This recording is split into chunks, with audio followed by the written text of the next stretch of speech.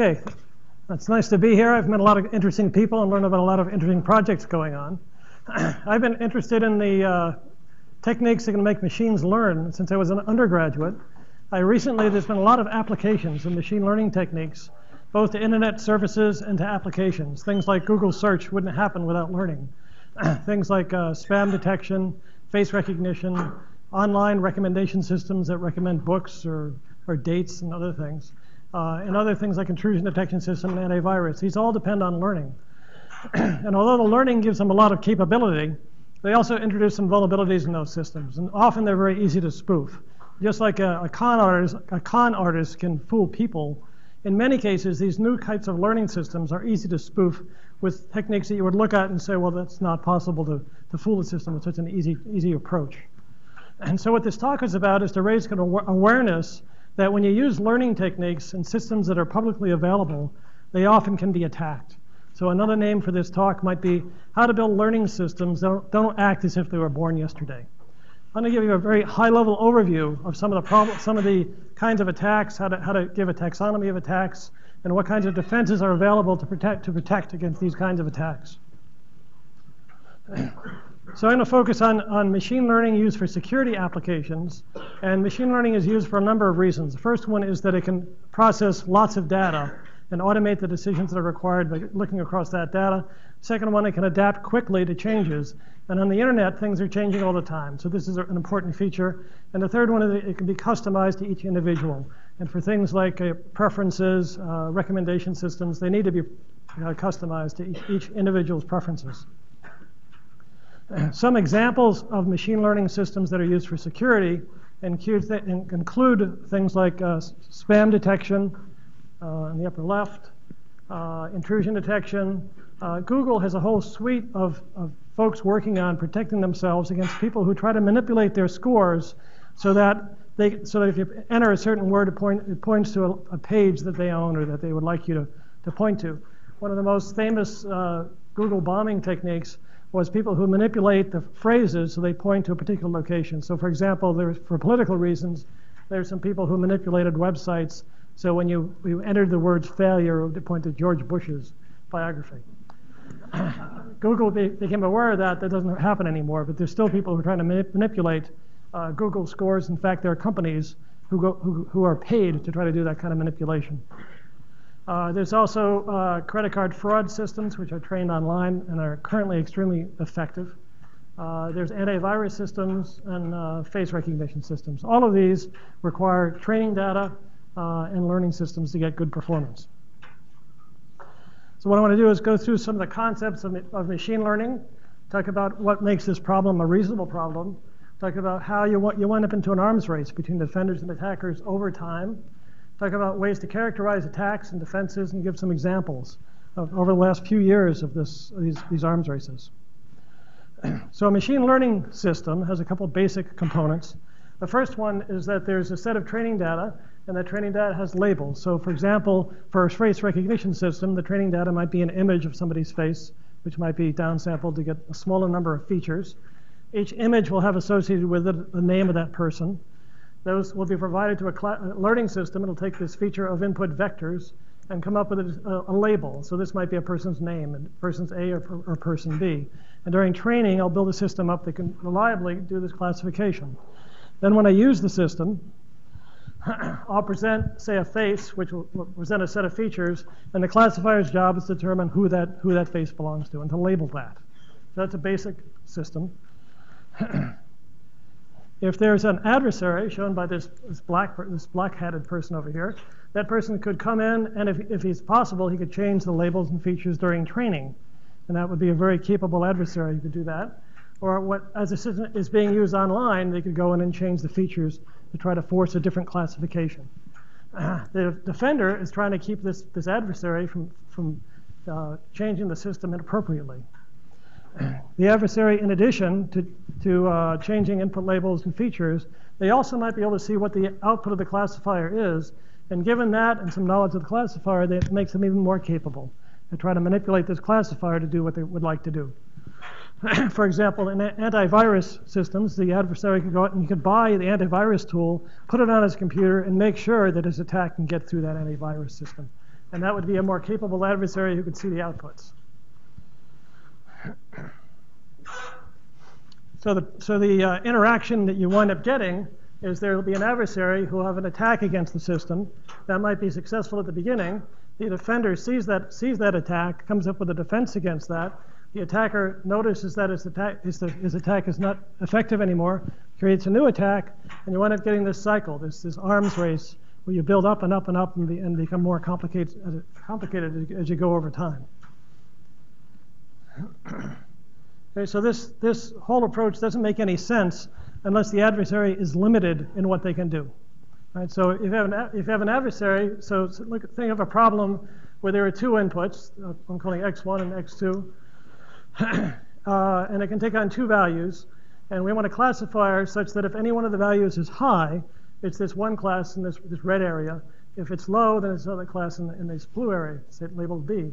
Well, if the attacker can just take all the training data and flip the examples opposite to what they were, then you can get 100% errors, and there's nothing you can do about it. And so this only makes sense if the attacker is limited in what they can do.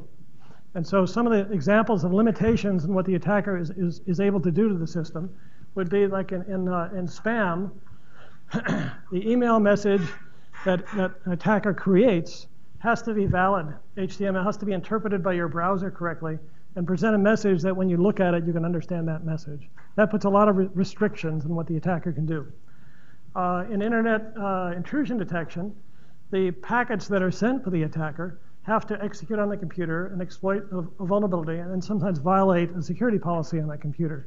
That puts a lot of restrictions on what that packet can contain and what it looks like as it goes over the network. In Google bombing, the links that are created to try to manipulate the Google search engine have to exist on valid websites, pointed websites, they take up a limited fraction of the internet, and have a strong effect on the page rank. Those constraints make it feasible to try to protect against these attacks and mount an effective defense. So let me talk about how these kinds of arm races evolve over time. Let me talk about an example from biology as an example of a simple one-dimensional arms race. There's an animal called a rough-skinned newt. It's in western California. This newt is preyed upon by garter snakes. And over time, over evolutionary time, the newt has learned to sequester a poison in its skin. This is the same poison that's used that's in blowfish. It's also in the South American poison dart frog. That poison if you took a garter snake from the East Coast and you move it to the West Coast and you fed it one of these newts, it would die. But in this area, the garter snake has evolved a resistance to this poison. And if you go to different parts of California, the newts have different amounts of poison in their skin, and the garter snakes have different resilience to that poison. The end result of this is that the garter snake is doing a better job at getting resistant to the poison than the newt is at getting enough poison into its skin. There's enough poison now in these newts that if you ate a newt, you would die. There's enough poison for to kill about 20 people, and people have died eating these newts. So this is a one-dimensional arms race, where the newt is creating poison, and the garter snake is getting resilience to that. This is a very simple arms race. If you look in the field of intrusion detection, let's see. If you look in the field of intrusion detection, things are much more complicated because the attacker has such a wide choice. So this shows the number of vulnerabilities in a database that's kept by the government over the year. These are vulnerabilities in software they might be using on your PC. And you can see there's more than 5,000 vulnerabilities. Each one of these is a choice that an attacker can choose from to break into your system. There's a type of vulnerability called buffer overflow, meaning that the attacker writes into a buffer and writes across the buffer. And although that sounds innocuous, it lets the attacker run arbitrary code on your computer. And these have existed for many years. There's attacks, spear phishing attacks would be an attack targeted to you as an individual. An attacker would try to see what you do, who you write email to, maybe even steal an email from somebody else and make it malicious so that when you open it, it would compromise your system. SQL injection is an attack against database servers. So instead of sending a query to a database over the network, you send a specially crafted query that lets the attacker execute code on that system if it's not filtered out. A zero-day attack is an attack that against a vulnerability that nobody has seen before. So if anybody knows about the recent Stuxnet attack against the Iranian uranium processing plants, that attack had 4 zero-day exploits in it. It's an unprecedented number and an unprecedented sophistication of an attack against the system. There are client-side attacks. These are attacks that client-side means that if you have a client, that client is a browser, that browser goes to a website, and the simple act of going to that website and looking at an image can compromise your system. There's also many other kinds of attacks, including social engineering attacks where you're fooled into doing something. So when you're looking at this arms race from a computer defense perspective, there are lots of dimensions to this, and there's no easy way to predict which way the attacker is going to go to create their next attack. So what does an adversary do during this kind of asymmetric arms race? So here's an example of what has happened with spam. How attackers who are sending spam messages to try to get past the spam filters and get things to you to read have happened. So initially, spam messages were just a simple text message, and this is before the ARPANET had images. It was just text at one point. After that, images were added, and the images would send a message. Those images were then detected, and the messages were made a little more complicated. So there's images, there's text, but there's also all these words. And these words, it's called a good word attack. These words are designed such that a simple classifier, a naive-based classifier, would get a high enough score by seeing these good words that would lower the effect of these bad words that could be detected with an optical character recognition system. And so you look at this and say, who in the world would respond to this kind of message? But enough people did to make this successful. Following that, the people who were doing spam detection did optical character recognition. And so they would try to recognize these words. So the spammers made the images really complicated, so the optical character recognizers wouldn't work anymore. And so people could read that, but the OCRs couldn't read that. And they still have these good words again. And again, you say people responded to these things. And then the OCR systems got much better. They could deal with these jumbled optical text. And so spammers started doing very focused spam messages to a particular set of people. And this is a spam message that was sent to the CEOs of a couple hundred large companies. And if you can read it, it's a subpoena. Looks like it came from the U.S. District Court. It looks like a very official document. And if they responded to this, your system would be compromised, and the attacker could spread through your system. And something like 5% of the CEOs responded to this, even though it came from the email, and the U.S. District Court doesn't send things out like this over email. But it looked very good and very official. And the people will tell you, look for misspellings and things like that, and ungrammatical stuff. This isn't misspelled. It isn't ungrammatical. It looks like a beautiful document. And then what spammers have done more recently is expand out to lots of different domains. So instead of just email, there's now spam, there's SMS spam, there's blog. Many of the blogs are just overwhelmed with spam. If you look at YouTube comments, those can get filled up with spam. Facebook, and they've just expanded out. And each one of these services has to protect themselves against this kind of spam. So what does a defender do for this to protect themselves against these kinds of attacks? So initially they might have simple features. This might be an OCR system. Then they get extended over time. And so the classifier gets richer, more complicated. In addition, the classifier adapts over time to keep track of maybe the normal background traffic imagery that you might want to see, as well as adapting to these new attacks. So the end state for these arms races can be different. So for an intrusion detection system, there's only going to be the end state would be that you have an intrusion detection system that accurately predicts what's happening on a target victim machine, and it can determine the difference between normal operation and abnormal operation. So that's why many of the intrusion detection systems are moving to the endpoint client. And there are things like intrusion prevention systems and personal firewalls systems that are running on virtual machines. You just can't do a good job of predicting what's happening on an endpoint machine by a machine located at a gateway. The endpoint for spam would be that the classifiers actually look at the email, interpret it, the bit pattern as a human would, and decide whether or not this is something that is normal for that person or is really some kind of spam message. Right, so I'm going to look at a taxonomy of attacks. So this is how can an attacker influence a particular system? What are the dimensions that you can look at? This is an extension of some work by Barino in 2010. So one issue is the attacker modifying the system as it's used, or are they modifying the inputs going into the system? Or can they get at the training data? And I talked about before, it's much more effective if they can get at the training data. Second dimension is how much do they know about the system? So do they have very limited knowledge about what kind of classifier is being used? Or do they have more knowledge? Do they know about the training data? And do they know about do they have access to the complete trained system? And that's the worst case. If the attacker knows everything you're doing and can test your system and basically reverse engineer it, it's very hard to protect against that. Another part of the taxonomy is what's the attacker trying to do?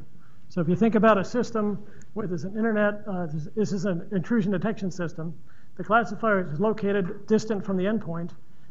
They'd like to determine if it's good traffic, they'd like to say, sure, this is normal traffic, that's okay. If it's bad traffic, you'd like to say this is bad traffic. And so if you think about a confusion matrix, there's normal traffic and attack traffic. You'd like to say the right thing you'd like to say is for normal, that's good. And if it's an attack, you'd like to say that's an attack. But you can make two kinds of mistakes. So the attacker one of the goals of the attacker would be to cause false alarms. And so if this intrusion detection system, for example, kept saying it's an attack for normal traffic, you'd stop listening to it, and you wouldn't trust it anymore. So that's one goal. The other goal would be to have an attack come through and not be detected, to sneak through. So I'm going to call that one a deception, and I'll call this kind of attack a denial of service attack. Finally, the last part of the dimension is how specific the attack is.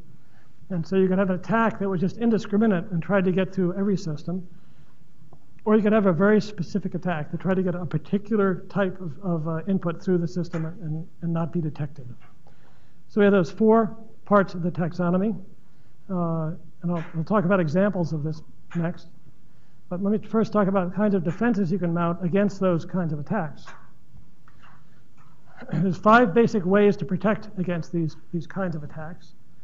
There's detecting attacks in their sources, denying access, verifying decisions, making a classifier robust, and adaptation. Let me go through each one of these. So one of the most effective one is detecting attacks in their sources. And security companies put a lot of effort into finding out where the attacks are coming from. And they have systems called honeypots and honey nets. And these are systems that are set up around the world across different dimensions. So there are mail honeypots, there are website honeypots, there are honeypots that represent clients going out and searching the network looking for malicious websites. And these are continuously open and continuously being used to find where attackers are coming from and build what they call blacklists, or lists of IP addresses and domains that you want to block from your network because you know that those sites have attackers on them. And if anyone are using Google, Google has clients that are continuously searching the network, and they'll block you from going to a website that's malicious. They'll put up a warning so you don't go to that website. That's part of this analysis about finding where the attackers are coming from. Now, the limitation of this is the attackers can move real quickly, so this data can be quickly out of date, but it's effective for things that are there for a while. Another thing that security companies are doing are getting samples of malware, understanding what that malware is doing, and then automatically creating signatures to find that malware, to see the results of that malware and block the traffic that's generated from that malware. This is a particular project called Botnet Judo, where they capture malware, they run it, and they try to understand how it's generating text that's put in spam messages like these best practices channel. They're selling things, and they point people to websites. Once they know what it's producing, they can then search for that and block traffic with that content. The other, there's also a lot of work trying to find out where attacks are coming from. This is some work, some displays generated in our lab. The left-hand side shows the places around the world where there's excessive malicious activity relative to the number of machines per city. And you can see that the greatest concentration of malicious activity is in Eastern Europe. And there are quite a few quite a few internet providers in Eastern Europe where known malicious activity occurs, but there's no action to get rid of it. It's sort of allowed implicitly. The right-hand side shows places around the world where there's much less malicious activity than you'd expect by the population. And you can see that the two places with less activity than you'd expect are South Korea and in Japan. And that's partly because in South Korea, they have a national ID system. You can't log in and post comments on large websites without using your national ID. And in Japan, there's a lot of cooperation between the government and ISP providers to get rid of infected systems as quick as they see them. And so these kinds of maps are used to create blacklists, again, to prevent traffic from those systems to get into your sites and prevent the attacker from even getting to you. The second way of prevention is to deny attacker access to parts of the data. So one way to keep an attacker from getting access to your training data is to not let them know where your training data is coming from. And so there are existing systems that are anomaly detection systems that have to collect data across time to build models of what that traffic looks like. And so what they do is they capture traffic from geographically diverse locations located in many different sites. They collect that data at different times, and they collect it on different servers at different locations. So that sampling technique is extremely hard for an attacker to mimic, and so they really won't know what data you're basing your model on, and it'll be hard for them to mimic that and to defeat it. Another technique that's used is to make the classifier you use in your system complicated. So maybe make it a classifier made of many smaller classifiers, and don't let people know how features are selected and how the classifier is trained. And don't let the adversary get the training data. In many cases, the output of the classifier also may be somewhat randomized, so it can't be easily predicted. So for example, if you have an antivirus system, maybe sometimes you want to have an output that's unpredictable based on the input, so it's hard for the attacker to do a reverse engineering on that. And this notion about lying about the randomizing and lying about the output sometimes can be effective in protecting. So the next one is to make sure when you're building a classifier that classifier gets correct ground truth and is as close to the ground truth as possible. So if you're doing an intrusion detection system and you have a classifier that's far away from the endpoint, sometimes that's not a good thing to do. You're better to know. You should know exactly what's happening as close as possible to the victim.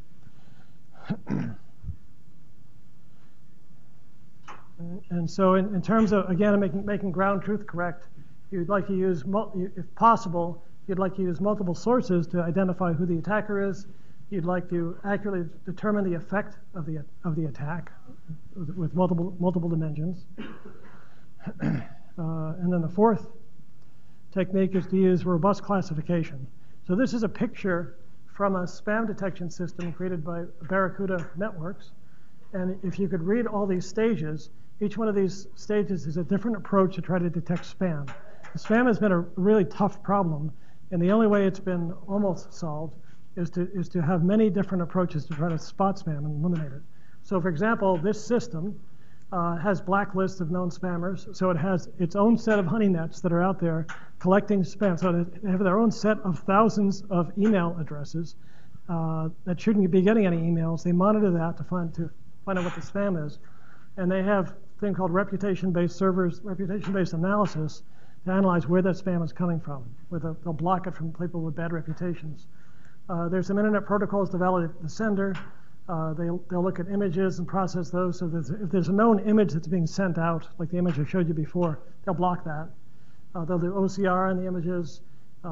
They'll try to mitigate these images I showed you that were obfuscated. They'll do automated analysis, and then they'll do some statistical classification based on the content of the message to see if that content looks more like normal mail or like a spam mail. And it's only when all of these things are put together that you get a decent performance. Another issue about robust classifiers is to build a classifier that isn't affected by a few outlier patterns. So this is a simple classifier. This is one class on the bottom, two dimensions, another red class on the top. This is a support vector machine classifier. And for this particular classifier, there's enough, it's flexible enough so that if only 5 bad patterns are put in, that pokes a hole in this decision region, in this upper region, that could allow a very specific attack to punch through that region and be accepted in terms of an attack that get through. So it's important to match the complexity of the classifier to only the complexity required by the problem, and don't make it so flexible that it's easy for an attacker to manipulate it and get by. Another example of that is that the classifier has to be designed to be robust to changes in the input that an attacker might do, but that would still be an effective attack. So if you look at this, you can see this says create a prosperous future for yourself.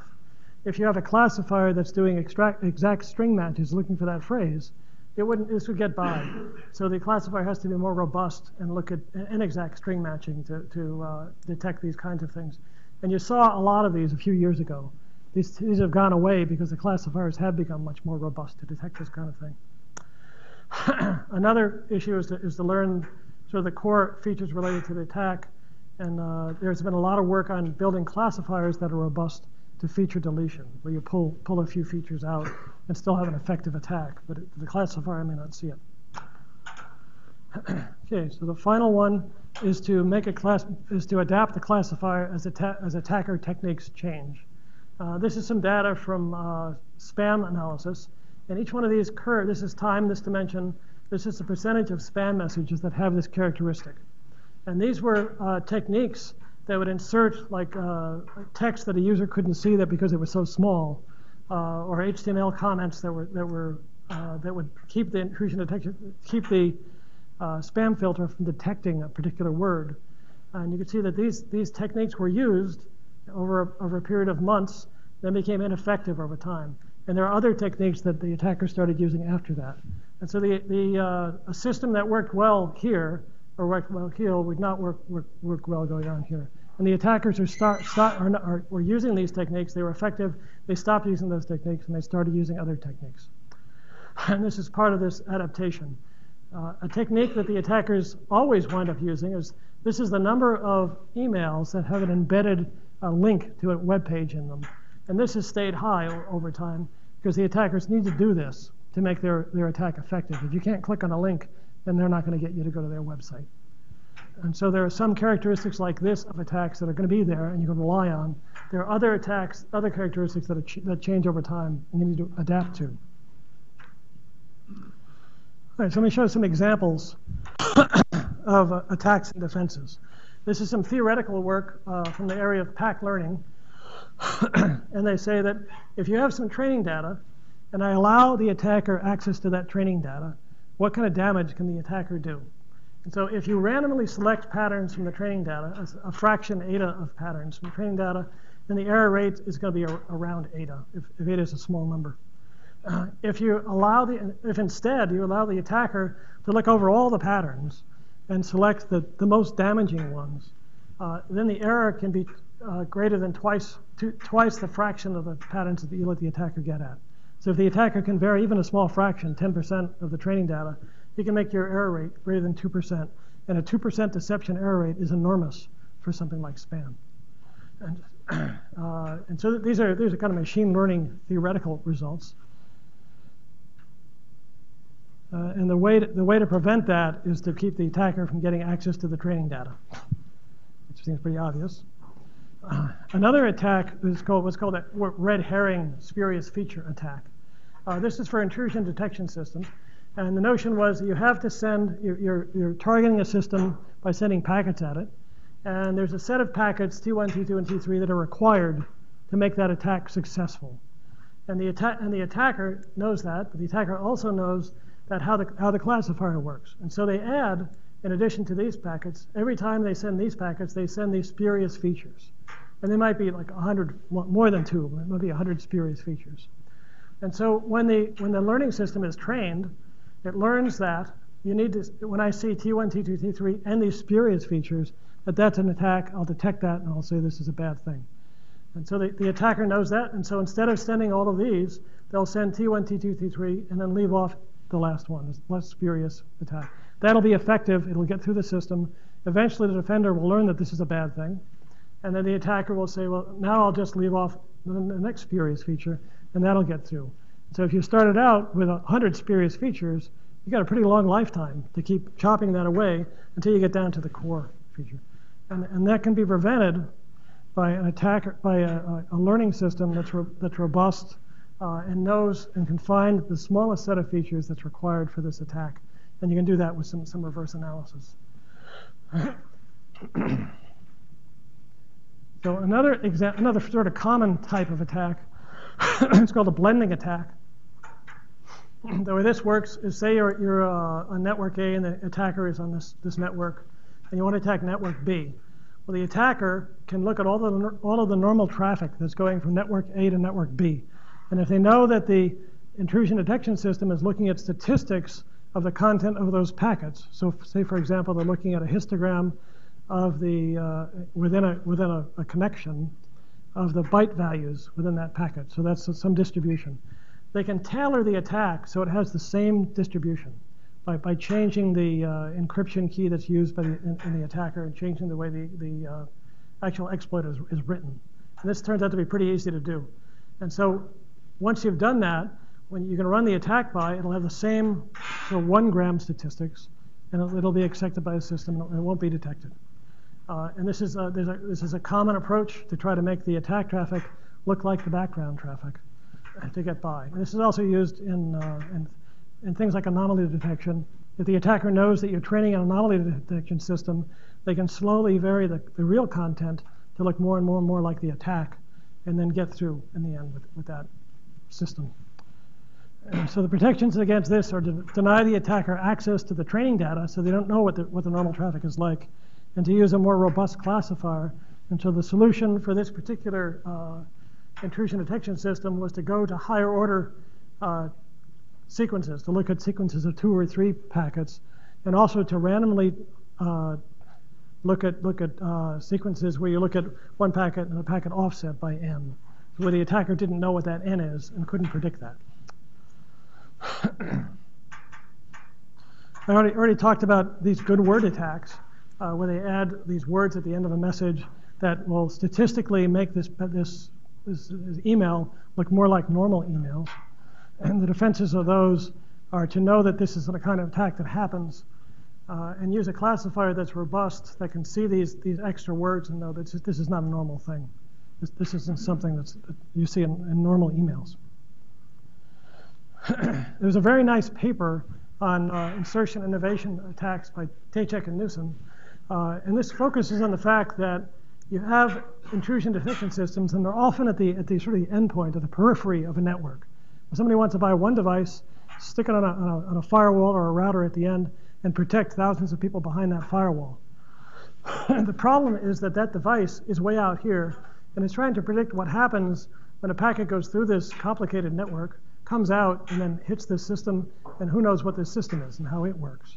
In order for this to work, this system has to predict the effect of all of the routes going on in the network, and also has to predict accurately how that final system is built, what its stack does, how it reconstructs packets, what it does in some unusual case when it sees protocol messages it hasn't seen before. And that's a really difficult thing to do.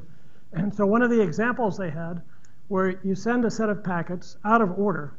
So 1 means it should be the first one, 2 is the second one, 3 the third one, etc.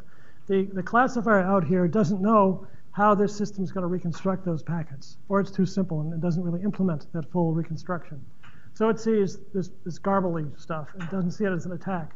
It gets to the victim reconstructs it in the right way, it's an effective attack, and gets through to the system and compromises it. And there are lots of other ways to do this. There's manipulation of time to live, and there are other techniques within the protocol, such that when you look here, it won't look right, but when you get here, it gets reconstructed and actually compromises the system. And this is a general problem. And the only approach to solving that is to make sure that you know when the system is being compromised and when it's not being compromised, and make sure that you're reconstructing what would happen on the target victim out here at the classifier and doing it accurately. And there's been a whole raft of papers trying to solve this problem in simple ways. And the correct solution that people are doing is, like I said, is putting the intrusion detection system on the endpoints, on the victim machines. Another kind of clever attack is there's a system called a snort intrusion detection system. This is its logo. That intrusion detection system has a set of signatures for different attacks. So there's hundreds of signatures in it. Each signature represents a byte sequence that it expects to see for an attack. Well, this attacker can say, let me look at all these byte sequences. For each byte sequence, I'll construct a packer, a single packet that will cause that intrusion detection system to fire because that packet is exactly what it's expected to see. And so you launch, so they've created a tool. That tool launches thousands of packets on the network. The intrusion detection system goes off like crazy because it sees all these packets flying by. The packets actually don't do any harm because they're not a complete connection to a victim machine. But the intrusion detection system is simple enough, it just fires because of that. So this causes a tremendous denial of service, and if this happens to anybody, they would generally turn off the system and ignore it. So you could put up a smoke screen this way and get an attack sneaking underneath this. This is prevented by making the intrusion detection system much more complicated, so that it only would detect this signature when it saw a complete connection to the endpoint machine and a response back from that machine to show that it was processing those bytes. But it was a very clever tool. All right, so that's an overview. So summary is that taking a learning system and putting it out in the public where it can be manipulated often creates this kind of long-term adversarial arms race where the attacker keeps generating and modifying a system and becoming more and more complicated attacks. And the defender has to keep up with that. And you need to realize that this is going to happen. It's going to be part of what's going on. You should be looking for this to happen, and you should be trying to defend against it.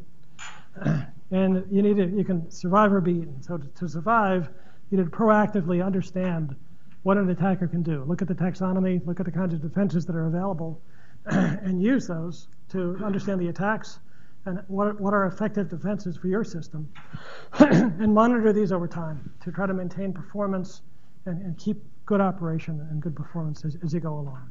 But sort of go into this with your eyes open to understand that this is going to happen. Think about attacks and think about defenses. Okay, thank you.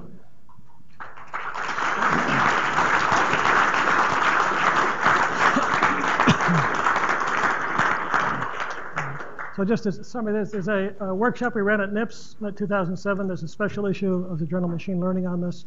And I have references. And there's a whole set of references to some of the papers and the concepts that I've talked about.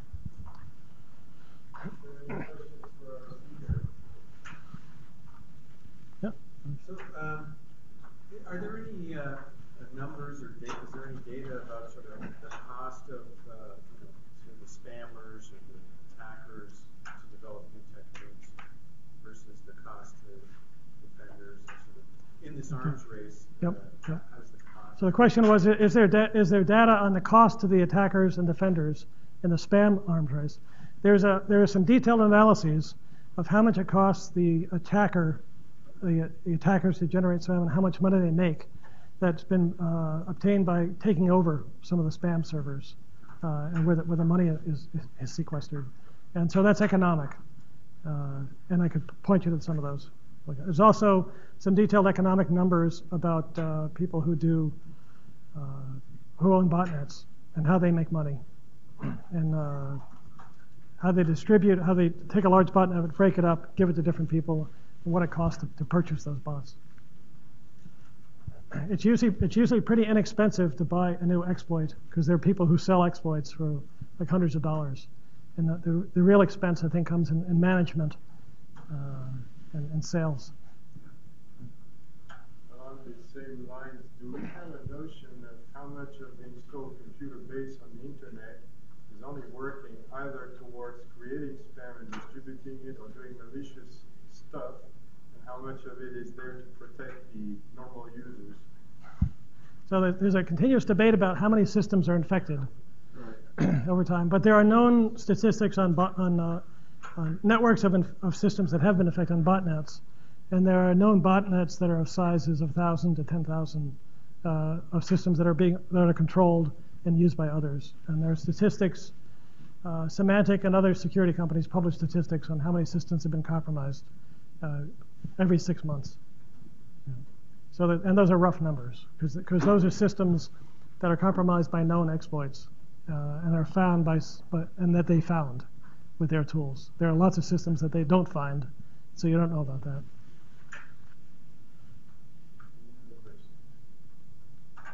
Yep. Recently, they reported that there was a lull in spam. Did you see anything about that?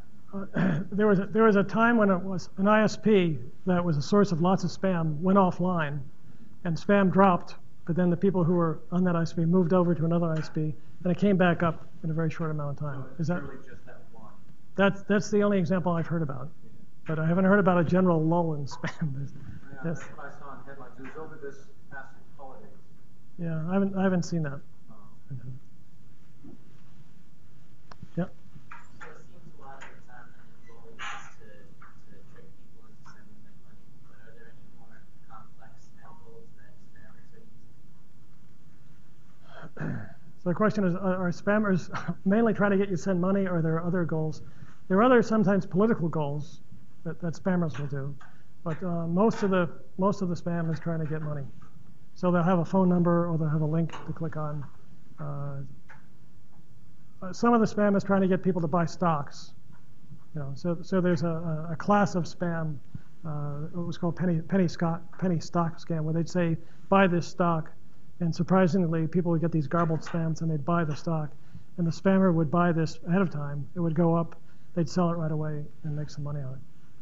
So there are other things like that where it's not money, but it's convincing people to buy things. Yep. That was trying to fool the CEOs into clicking on it was a PDF file that was attached, and so as soon as they clicked on that and saw that fake subpoena, that PDF file had malicious code in it that compromised their system and took over their network. So the whole goal of that was to get them to click on this PDF file. They didn't actually see that. They saw a message coming from the Department of State. They click on it and then see this image, and it looked like a realistic thing. So the goal was just to get them to click on the image. Actually, I guess they saw the image, and if they clicked on it, that action would load malicious code and compromise their system. You said something at the beginning to imply that the state of the art is putting protection to the endpoint for gateways. Right. Yep. So is that saying that gateways are basically forgotten technology? We're going to migrate away from that because it's not there? You can still there are certain kinds of attacks that are protected by a gateway, so that's a good thing. So for scans and denial of service attacks, gateways protect against those. But for targeted attacks, you really need to have protection at the endpoints. And many sites are moving to that. So many sites have endpoint intrusion detection systems or personal firewalls for protection. Yep. In terms of spam you might see on message boards or other spending like email, advertising things, people just do it for their own websites, or are they just like very big programmers and they manage to do that, or are people hiring people to spam? People are hiring people to spam.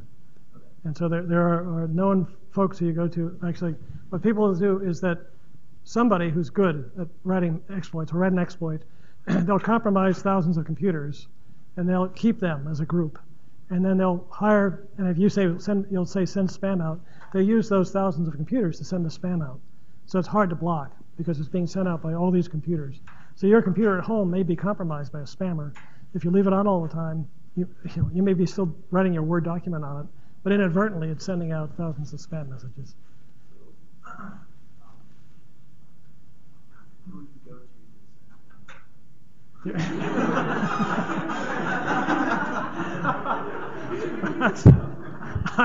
I have a white hat on and a black hat on. Yep. So basically, I think this is a classic sort of machine learning problem where you have trained data on your system, and right. So, but internet is a globally distributed system. There is a lot of collaborative filtering mechanisms.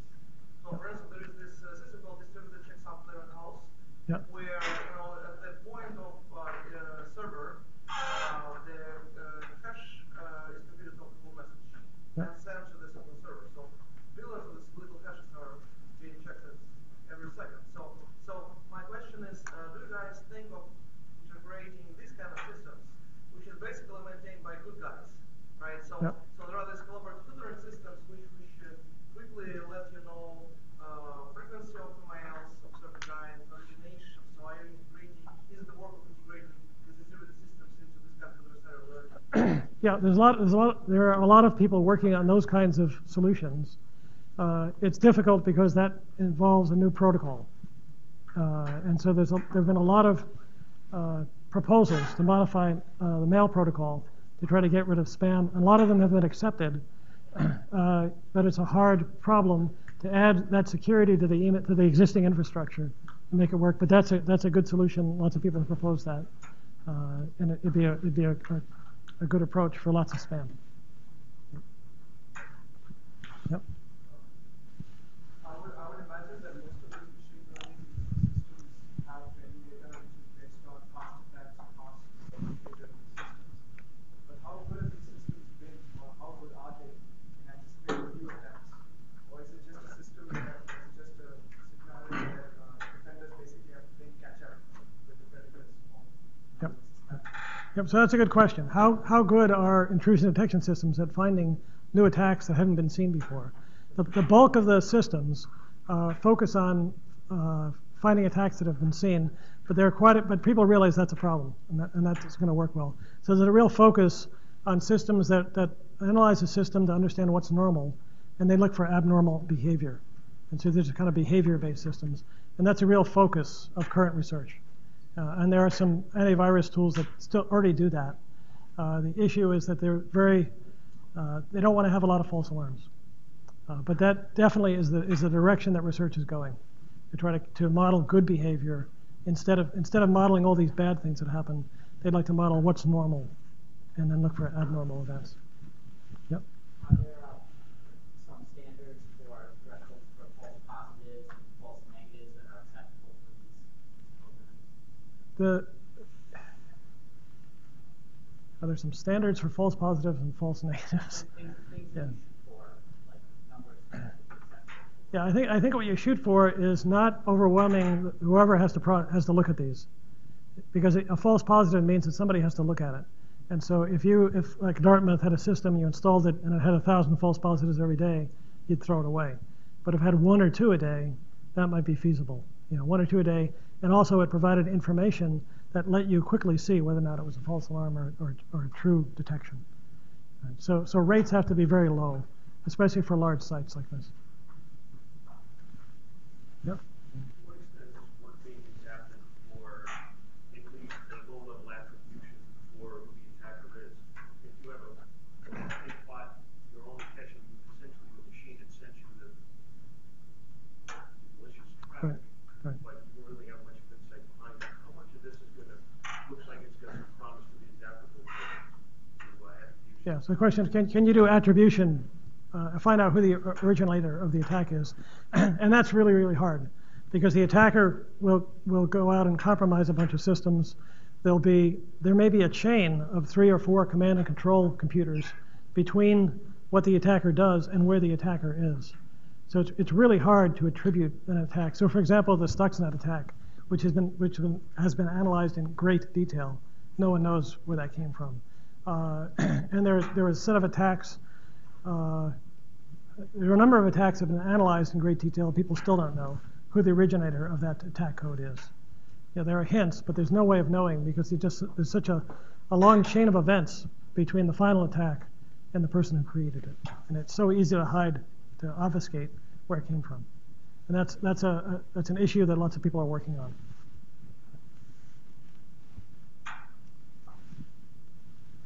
George? There was a federal law, was it can't spam or something? So Yeah, that, yeah. whatever happened to that? That helped, but the spammers have worked around that, and it really hasn't been effective. Lots of things have helped, but not really gotten rid of spam. Yep. So it's sort of along those lines, where it's really hard to figure out who's hacking you. Yep. Are there any, is there any work, so like this is really defensive, is there any sort of being offensive towards spam? Like they're going in the other direction? Yeah, so in the public domain, Microsoft is actively finds who's sending spam out and sues folks who are sponsoring it. So if they can find a company that is hiring out spam services, they'll go through the courts and turn that company off. And there are a number of other companies that do that also, because this is happening in the open, and the money has to go somewhere. And so there's a money trail to find out who's doing this. And that's been a little, somewhat successful. But there's also a big underground economy that Microsoft can't go after in the courts, and that's very hard to stop. So every once in a while we read the paper about this kind of cycle going over in China.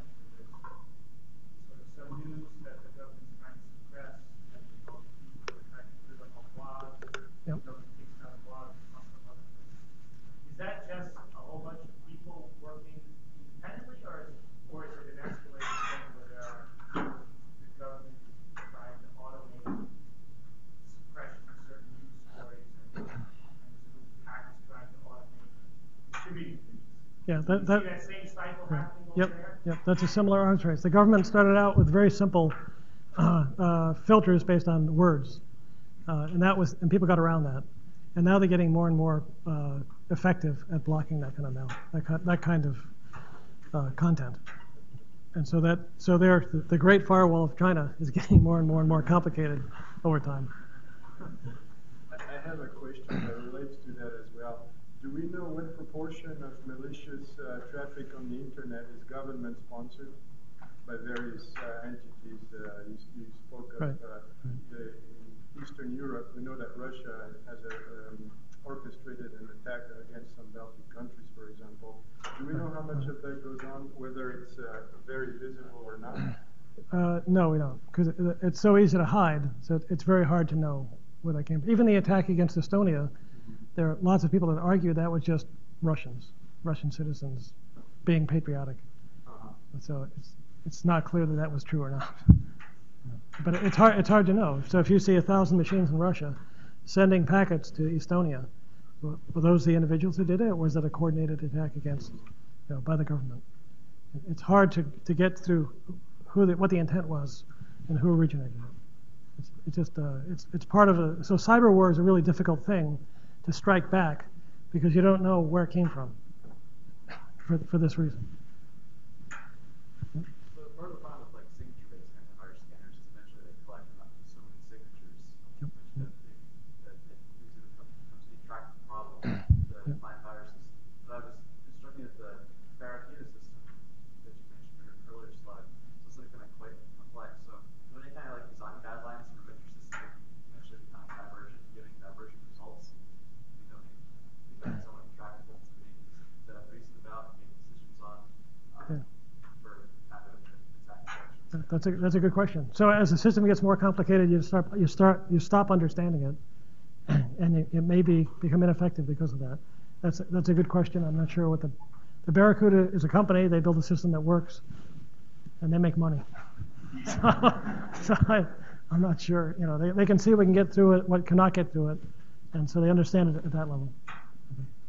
Yeah. Is there any evidence of people compromising routers and exposing endpoints?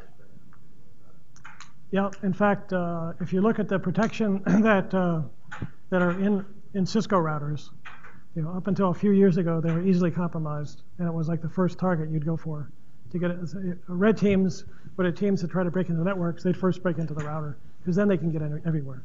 And the protection that's included in routers has gotten much better over the years. They've recognized that those are prime targets. Routers and firewalls and security and intrusion detection systems. There was I talked about the snort intrusion detection system. At one point, you could send a packet over the network and compromise the intrusion detection system because it had a vulnerability on it.